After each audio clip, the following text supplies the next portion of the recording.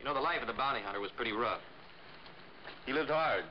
And he moved fast. Oh. Thanks, Ray. But when I'm off stage, I like to stop and think, figure things out. That's why I smoke Viceroy. And when you think your way through all the filter claims, you come to the cigarette with the thinking man's filter, the smoking man's taste. Viceroy. The thinking man's filter and the smoking man's taste. Wanted Dead or Alive is presented by Viceroy. Viceroy cigarettes. A thinking man's filter. A smoking man's taste.